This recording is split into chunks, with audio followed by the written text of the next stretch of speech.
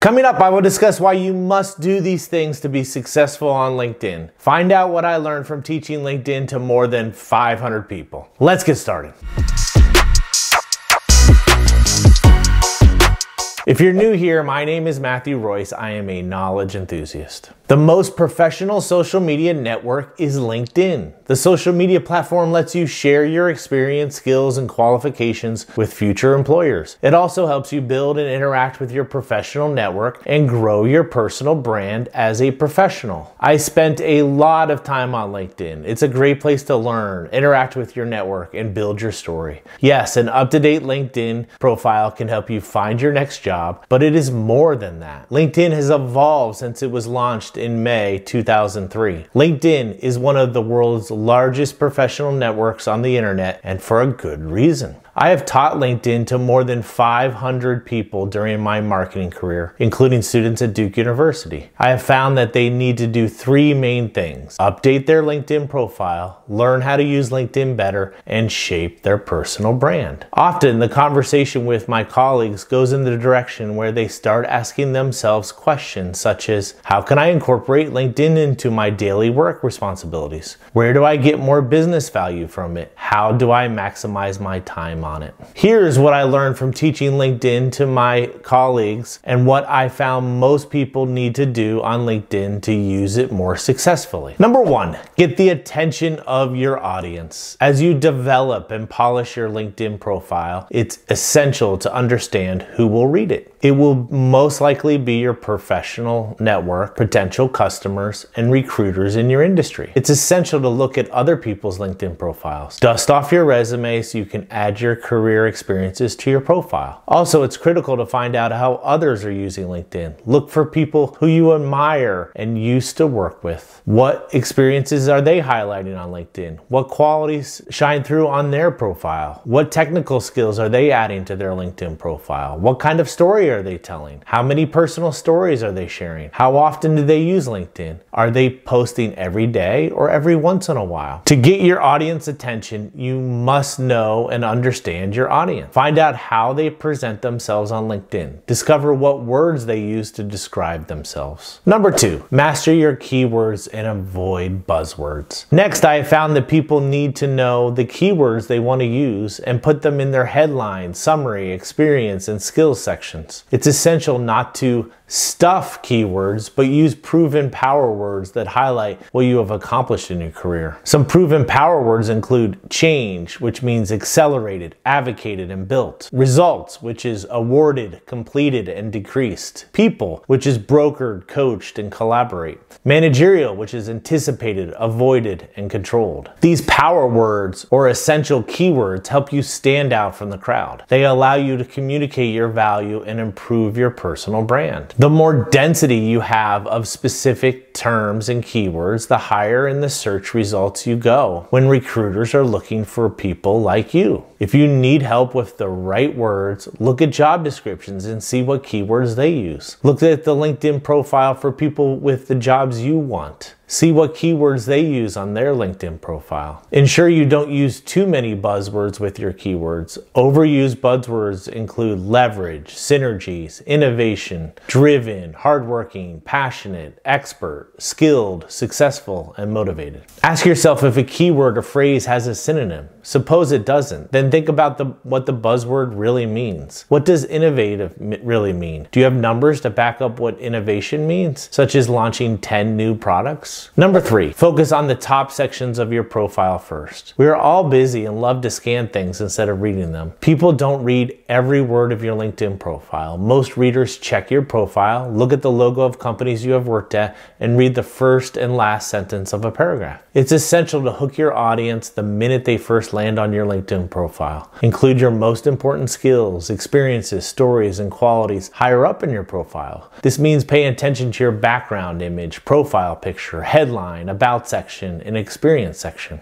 Often I saw that my colleagues didn't link their experience to the right company. I also noticed that many colleagues didn't have an about section. Your LinkedIn profile is your new business card. Ensure you are marketing yourself so you don't have your top sections blank or sparse with information. LinkedIn's algorithm rewards you with a complete profile, so ensure you are all-star of your profile. LinkedIn assigns different strengths to profiles. So if you want to appear higher in search, complete your entire LinkedIn profile. Ensure you have all of your necessary information, such as name, job title, current company, location, and industry. That's another thing that I saw with my colleagues that they didn't do correctly. They didn't use the correct industry or place where they live. Also, many of my colleagues have professional credentials or designations such as MA, MD, JD, MBA, PhD, CFP, and CPA after their names. You don't need them. Keep your name clean and concise. Number 4, secure your custom URL. This is the most common thing I found when teaching my colleagues about LinkedIn. They didn't have their custom LinkedIn profile URL. It's essential to get this as soon as possible and aim to have your full name with nothing else. If you have a common name, sorry John Smith, resort to a slight modification such as adding a word that means something to you, such as a middle initial, industry topic, the current company you work at, or critical certifications. This is the place where you can use your professional credentials, not in your name. Number 5, add a background photo. When talking to my colleagues, I often see a blank banner above their profile picture. This background or cover photo is one of the first things you see on your profile. It's essential to make a good impression. What I have done with companies I have worked at is work with our graphic design team to create a company branded background photo and email it to my colleagues to upload and have them follow these instructions. If you're in marketing, this is an excellent opportunity to help you promote your brand to future customers. If your company doesn't provide a background photo, you can design your own using tools like Canva.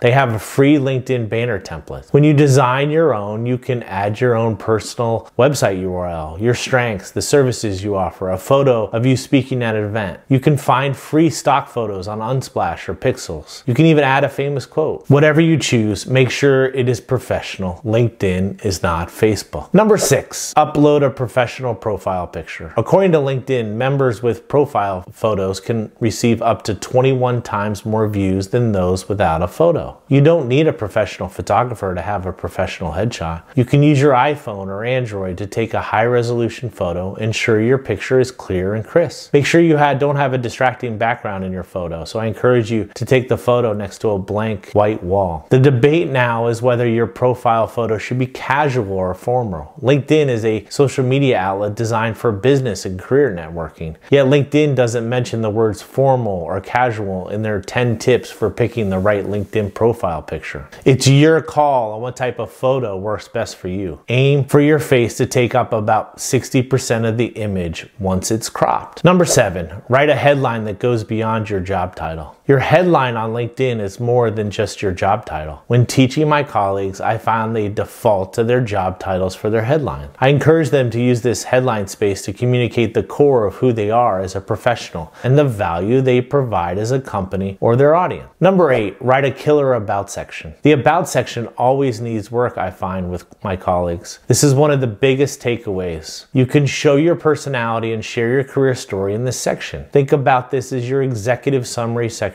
on your resume. This section doesn't need to be complicated. Both are good reads. The about section is basically your career elevator pitch in written form. Remember, LinkedIn is not your resume, so make sure you're always writing it in first person. Use this section to introduce yourself, highlight your critical skills and experiences, highlight your achievements, and discuss who you are outside of work. Number 9, show off your best work in the features section. Under your about section is a features section. This is where you can add links to your profile about articles or blog posts you have written, or videos that you've been interviewed in, or samples of your career work. This section is an excellent place for show and tell, where you can show off your skills, perspectives, and personal brand in action. LinkedIn puts this section up top, so take advantage of it. A majority of the colleagues I taught didn't use this section, so I encourage you to do so. Number 10, write accomplishment-driven descriptions. In your experience section, you can approach your LinkedIn profile like your resume. Rather than just listing your job responsibilities, detail your accomplishments. LinkedIn doesn't like bullet points, so if you must bring them over from Microsoft Word. Highlight 3 to 5 top accomplishments from your past job. It's crucial to include numbers so they are more appealing. What I found teaching my colleagues is their past job descriptions are blank, and this is a missed opportunity. I also encourage my colleagues to add links, images, videos, and files under their jobs. It's a perfect opportunity to show off. Your resume and LinkedIn profile should mostly match.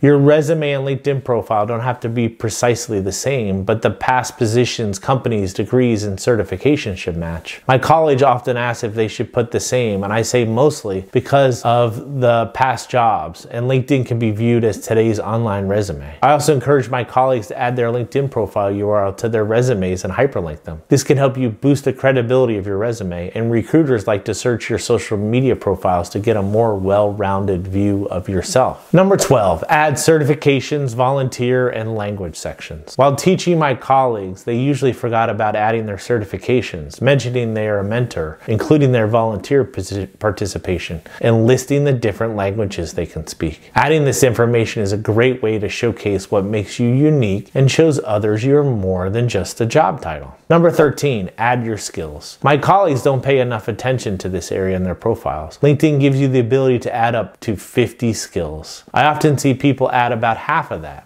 You can also get your network to vouch for your abilities by endorsing your skills. Number 14, pay it forward with LinkedIn recommendations. Take a proactive approach to endorsements by paying it forward with a recommendation. With a handy template, you won't have the problem of writing a recommendation from scratch. I often see my colleagues that they have challenges with two main things. First, they haven't received or given recommendations. Second, they have received more recommendations than they have given. To get a recommendation, give one first. Colleagues are more likely to return the favor. It's also an underutilized best practice to help people in your professional network. Number 15, check your profile settings. If you're looking for a job, adjust your profile settings to let recruiters know you're looking for work. If you have a job and want a new one, you can tweak your settings to hide this info. Control who can see your updates and who can see your profile photo. Number 16, request connections thoughtfully. LinkedIn is an excellent place to network. However, I've seen many people become spammy, especially with LinkedIn requests to connect. An excellent place to start is by connecting with people you already know. Many people are sending LinkedIn connection requests to people they don't know. For example, I recommend to my colleagues they only accept connection requests with people they have talked to on the phone, via Teams or Zoom, or met in person. When you send a connection request, do it thoughtfully by including a note and personalizing the connection request with the context of how you both met. Number 17, take advantage of LinkedIn Learning. One of the things most people don't know about LinkedIn is that they can now provide learning modules so that you can learn new skills. LinkedIn Learning is a subsidiary of LinkedIn that provides video courses by industry experts. Number 18, share articles. As a member of LinkedIn, you can write posts and even articles on the platform. It's essential to share articles on LinkedIn so you stay top of mind with your professional network.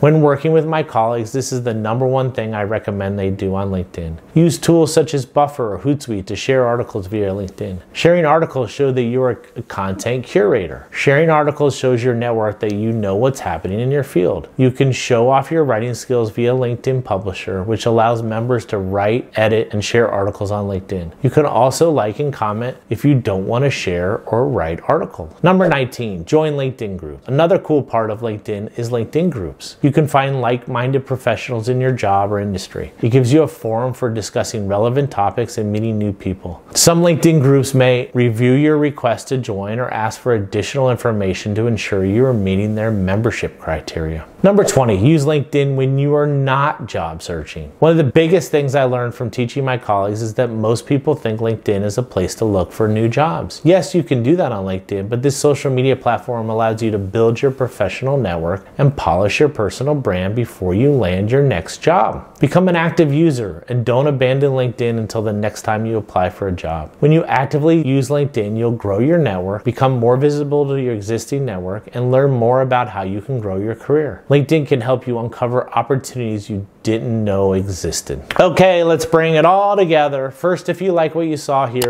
please hit the subscribe button below. To have the opportunity to teach my colleagues how to use LinkedIn better is a blessing. I could work at LinkedIn one day based on what I learned from teaching my colleagues. I hope you found these tips valuable. The bottom line is you must give your LinkedIn profile care and feeding. Be consistent. Update your LinkedIn profile once a month, and don't forget to use LinkedIn when you're not job searching. Thank you for watching. Until next time.